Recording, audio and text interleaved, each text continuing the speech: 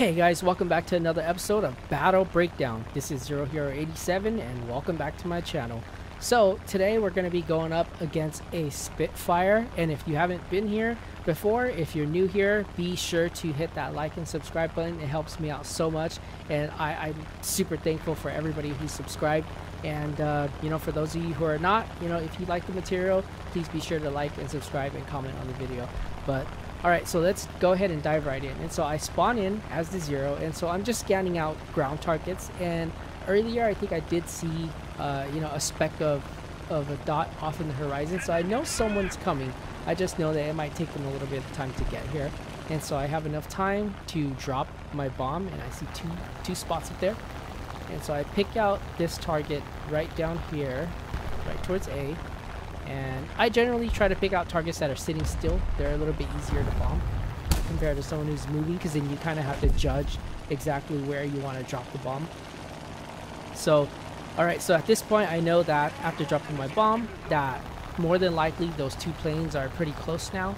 And I was correct. And so there's one right here. And so at this point I don't really know what kind of plane that is yet. But based on the outline, I was kind of suspecting that it might have been a Spitfire. So let's see if it is. And so right when he rolls over, right here, it's when I see that I am going up against a Spitfire.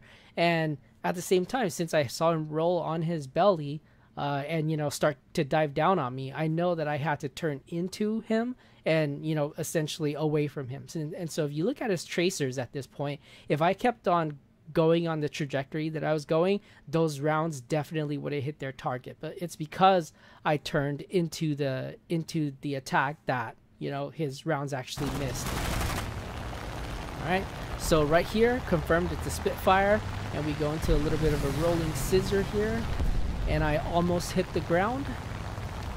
And so I am definitely out turning him, and at this point I can hear a plane behind me. It sounds like a plane just came by right behind me, and so that's why I did this little upside down roll right here, is just to throw off whoever's coming at me, and if they are shooting, then at least it'll throw off their aim. So I complete this turn, and then this is where I put the final shots into this Spitfire. So I follow it just for a little bit, just to make sure, because I know that sometimes planes can still fly quite well with their wing off, but at this angle and at this dive I knew he wasn't going to be able to pull it, but I just wanted to make sure. So afterwards I focused my attention on the next guy, and looks like he's already been hit a few times, so I pull up a little bit here to throw off his aim, and he misses.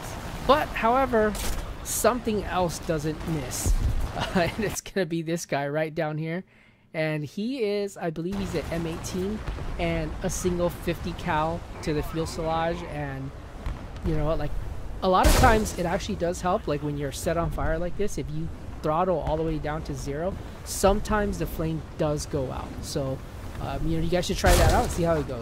This time it didn't quite work out, but a lot of times it actually does. You'll be surprised. But anyway, so that concludes our battle breakdown for today. And if you found these videos helpful, please like, subscribe, and also leave a comment. Every comment, every view, every subscription really helps with my channel. And so I want to thank all of you guys for watching.